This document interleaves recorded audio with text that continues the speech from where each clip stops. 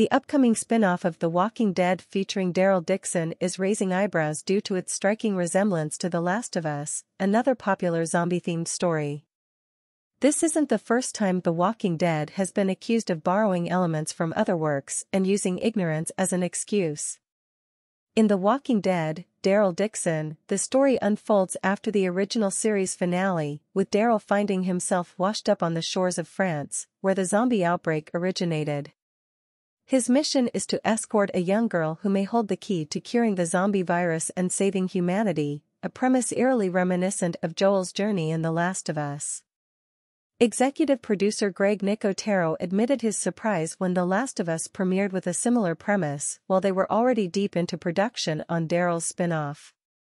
However, this excuse is reminiscent of the one used by Walking Dead creator Robert Kirkman when his comic was accused of sharing similarities with another zombie story.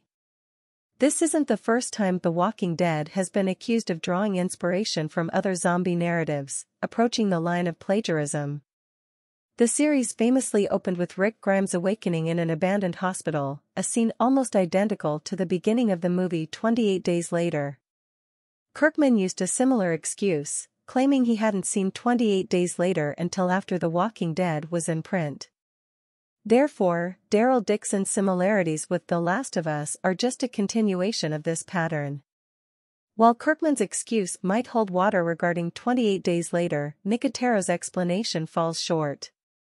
The Last of Us existed as a video game for a decade before being adapted for television, giving the creators of Daryl Dixon ample time to familiarize themselves with one of the most acclaimed video games ever made.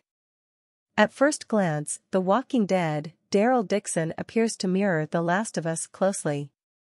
Both feature gruff antiheroes navigating post-apocalyptic landscapes to protect a special child who could save humanity.